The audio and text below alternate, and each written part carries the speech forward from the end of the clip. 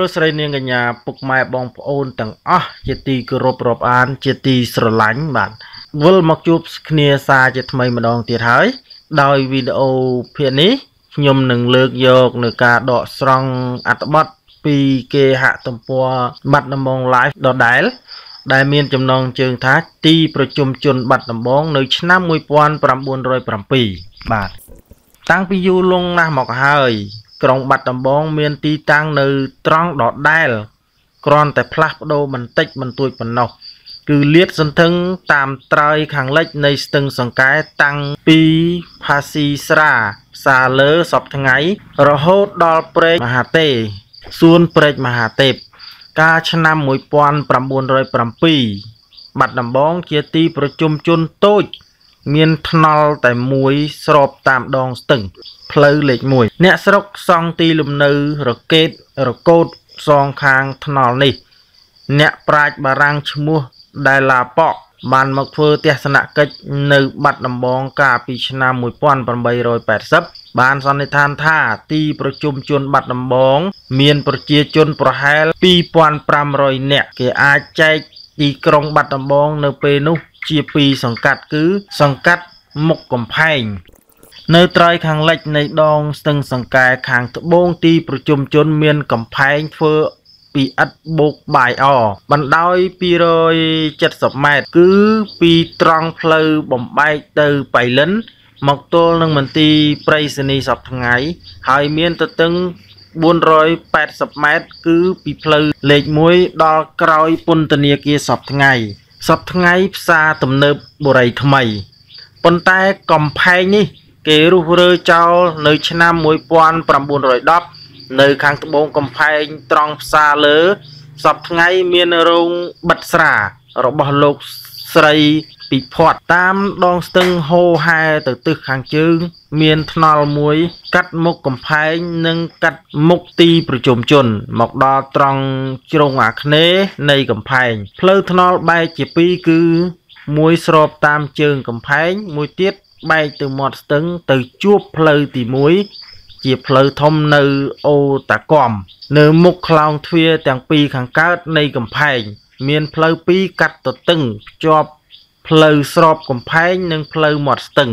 មុខកំផែងជាសង្កាត់លំនៅឋានរបស់អភិជនមានផ្ទះថ្មនិងផ្ទះឈើសង់លាយចម្រុះគ្នារកូតឥដ្ឋសណ្ដាប់ធ្នាប់ប្រជ្រៀតគ្នានៅក្បែរថ្នល់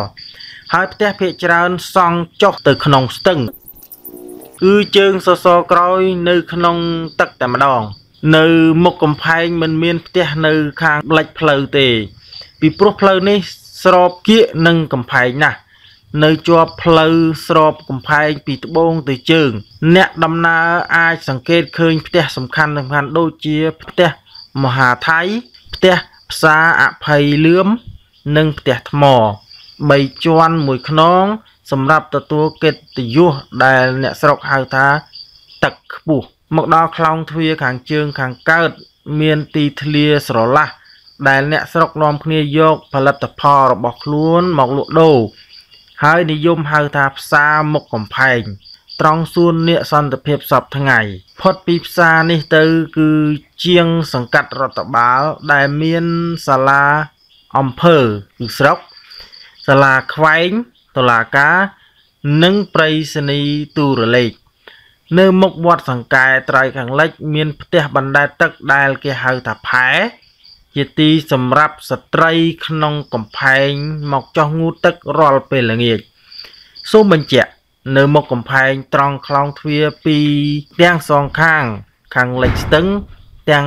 កើតស្ទឹងអ្នកស្រុកមិនហ៊ានសង់ផ្ទះទេពីព្រោះវាជាចំណុចកំភ្លើងធំដែលតាំងនៅក្នុងកំផែងសង្កាត់មុខកំផែងចប់ត្រឹមអូមួយនៅចន្លោះកំផែងនិងវត្តដំរីសសពថ្ងៃសួនច្បារភ្លោះនៅនាគបាញ់ទឹក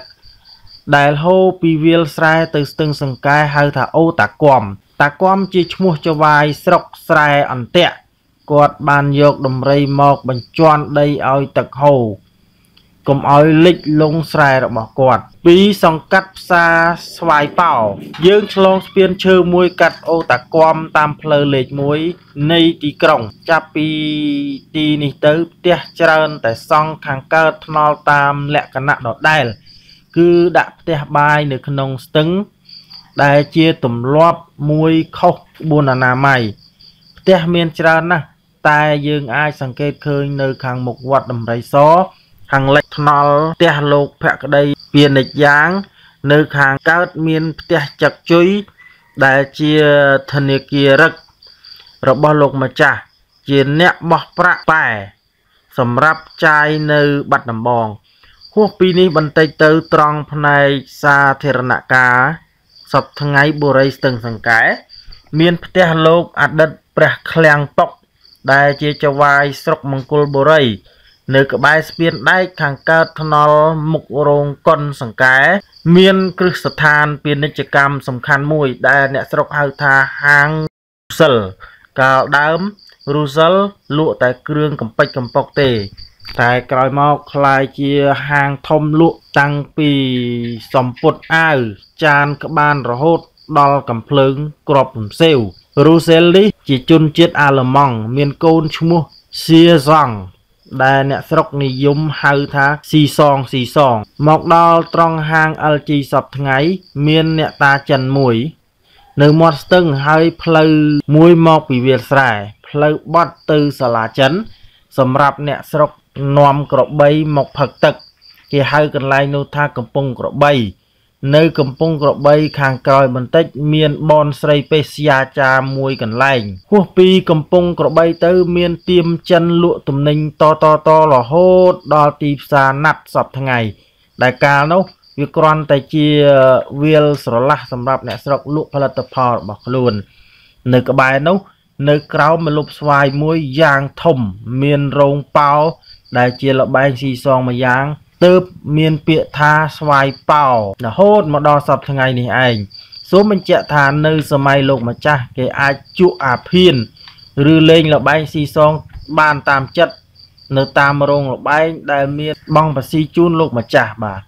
បើយើងដើរហួសផ្សារណាត់ទៅខាងជើងទៀតចំនួនផ្ទះថយចុះបន្តិចម្ដងនៅមុខវត្តពិភ័តគេឃើញផ្ទះ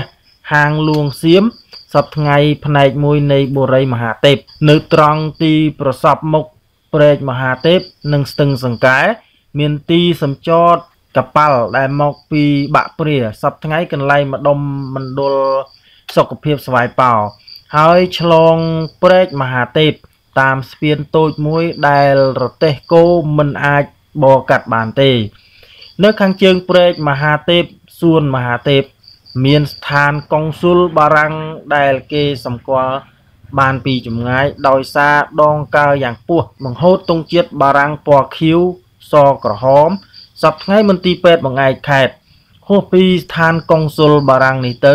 គឺភូមិស្រុកធម្មតានៅខាងកើតស្ទឹងក៏ជាភូមិអ្នកស្រុកមិនមានទីប្រជុំជនធំទេបាទលោកស្រីនាងកញ្ញាពុកម៉ែបងប្អូនទាំងអស់ជាទីគោរពរាប់អានជាទីស្រឡាញ់បាទវីដេអូដកស្រង់ដែលស្ដីអំពីទីប្រជុំជនបាត់ដំបងនៅឆ្នាំ1907ដែលដកស្រង់ចេញអំពីគេហទំព័របាត់ដំបង live មកជម្រាបជូនតែប៉ុណ្ណេះក៏សន្មតថាចប់តែប៉ុណ្ណេះបាទរាល់កំហុសខុសឆ្គងដែលកើតឡើងដោយអចេតនាសូមមេត្តាអធ្យាស្រ័យអភ័យទោសបាទសូមអរគុណសូមគោរពលា